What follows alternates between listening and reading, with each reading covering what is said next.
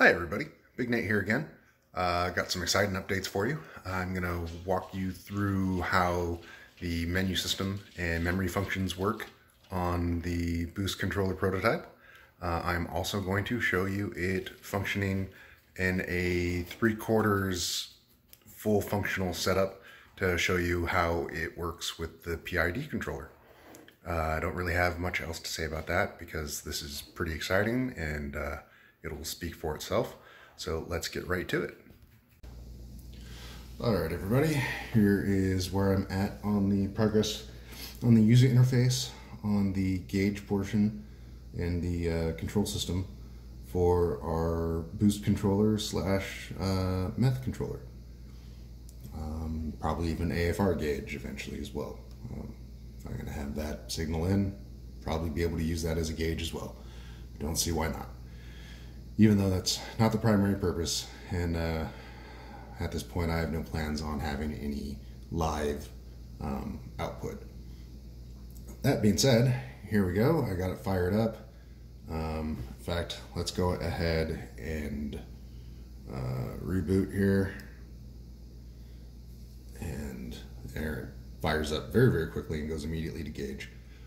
Probably have some sort of splash screen once I figure out what the hell to call this thing. As of right now, in development, it just goes straight to gauge. Right now I have it defaulted to read PSI. I can hit the menu button and it goes to the Boost Start setting. Right now I have it set at, let's see, let's go to 4, and then I can save that. It's saved. If I do menu again, it'll go to Boost Start. Menu again, it goes to Boost Set. This is the set point, what we want our target boost to be. I can change that to be, let's do 14.7 just for giggles. I can save that. If I want, I can change it to from PSI to KPA. Save that. Now we're reading KPA. We got a storm rolling in here today, and our KPA is actually pretty low. Pressure system is changing since last time I made a video. We were sitting at almost exactly 100 KPA. Not unheard of. It looks like we're fluctuating a little bit. 98, 97. I saw 99 a second ago. So that's that. As of now, I have not moved the unit setting into your Boost Start or Boost Set. Again, PSI saved. All right, now we're back to reading PSI again. Still need to put in some PID controller settings. Eventually I want to be able to use different map sensors, 2-bar sensors, 3-bar sensors, the old 3-bar, which is different than the new 3-bar ZR1 that I'm using.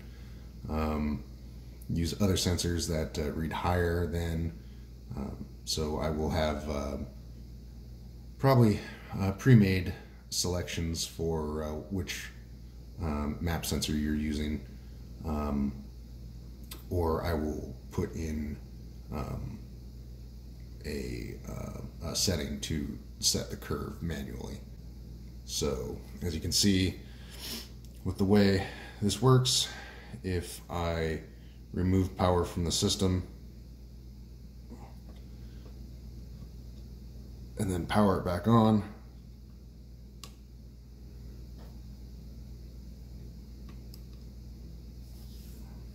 there it goes, and I move to my settings, that 4 PSI Boost Start and 14.7 PSI Boost Set have been saved into the memory.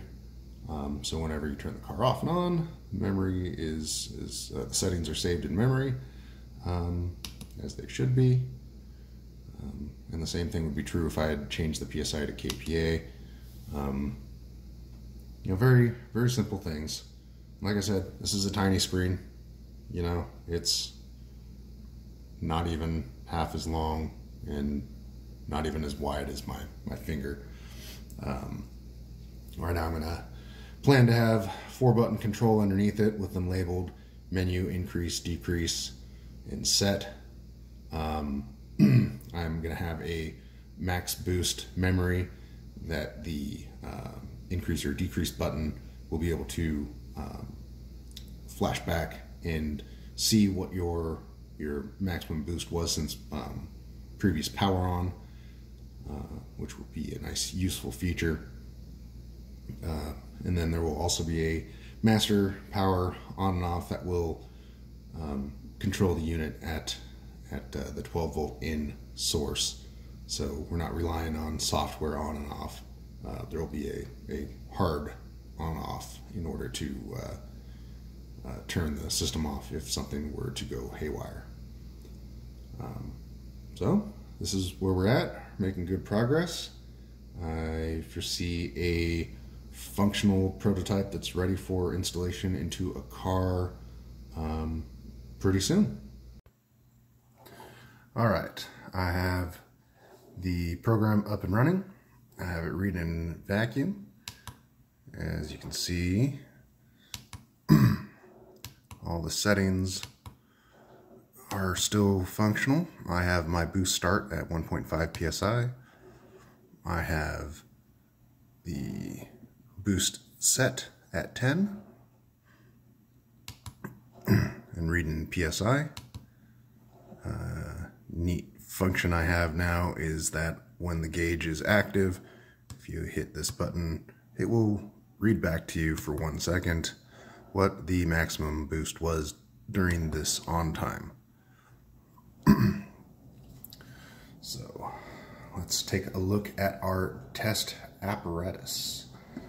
We still have all of the same functional bits we had before: the 3-bar map sensor, the Arduino, all the buttons, the screen.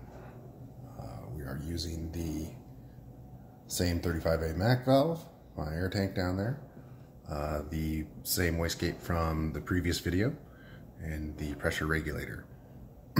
I have this routed in a way that gives the most dramatic view of how this functions, so that I'm feeding constant pressure into the bottom port, and then I am regulating using the MAC valve the pressure into the top port.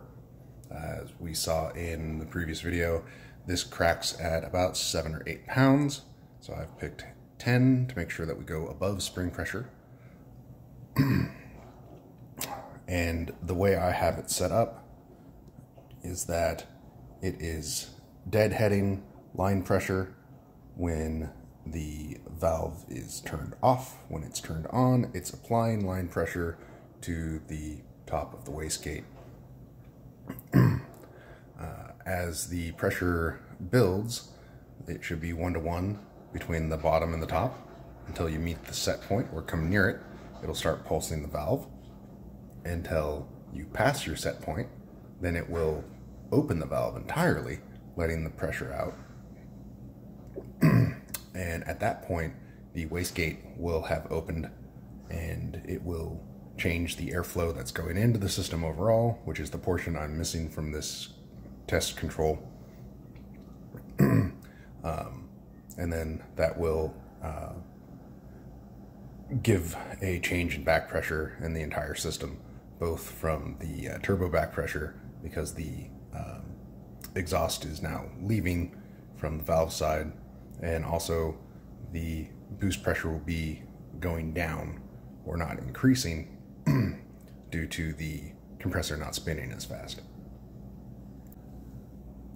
Alright, I have it set up so that you can see the wastegate valve, and it right now is sitting on the fire ring, so there's a little bit of a gap of it being off the table.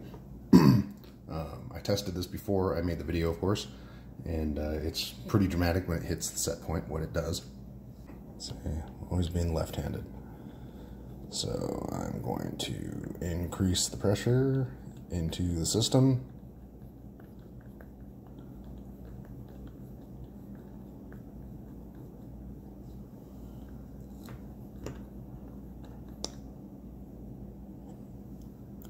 Alright, we are past boost start. You heard the click there from the valve.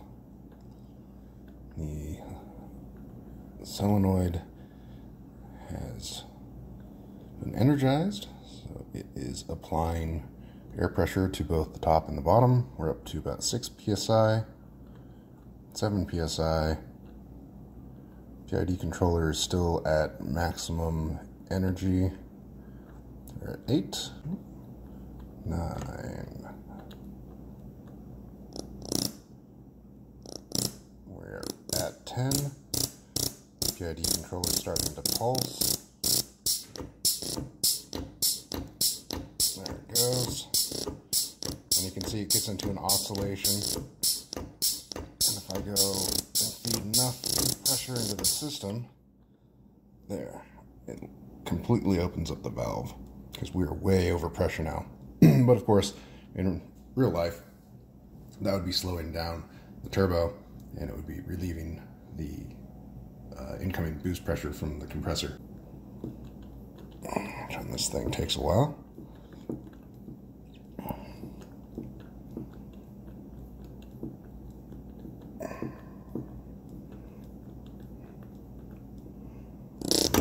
Oh, now we're way underneath. Because again, we don't have any feedback from the other side of the system. We're getting close to the set point again. And it's doing pretty good at maintaining about 10 psi.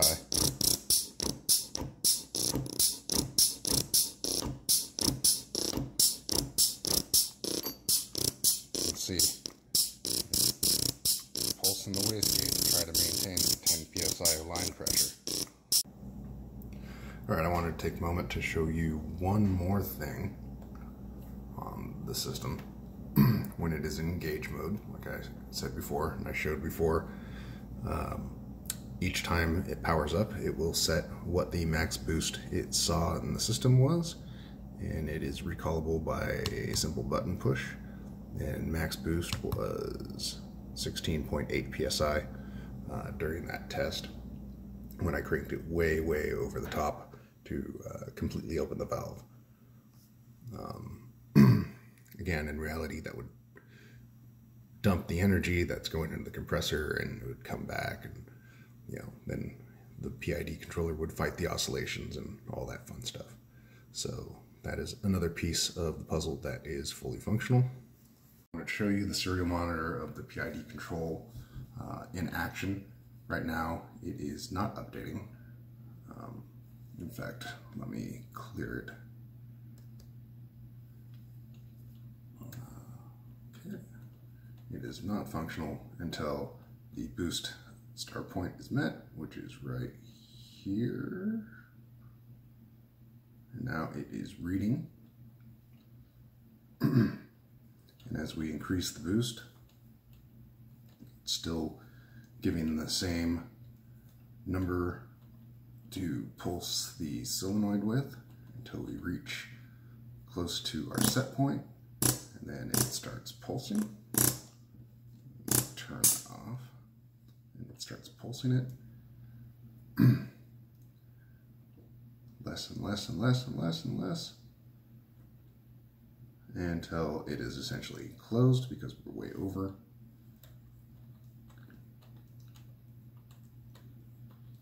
And then as the boost comes back, it changes the output until we get close.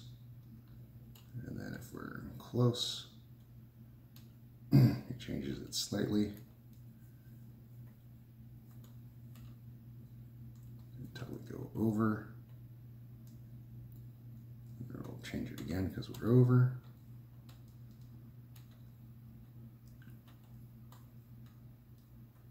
And then if we get it super close to what the set point is and keep it pretty steady,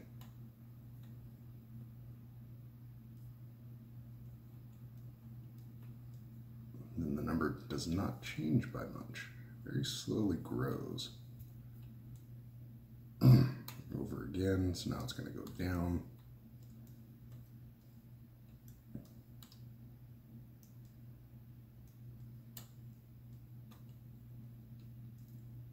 can see how the constants work on the PID controller output, or how the solution works. You can see how the solution works on the PID output. All right, everybody, kids are back from school, dogs are barking. That's what I got for you today. It's pretty close to being functional. Now it's time to start polishing and implementing a few more features that I would like to add to make it functional the way I would like. And if you like this video, please like, subscribe, share with your friends, and keep in touch with me.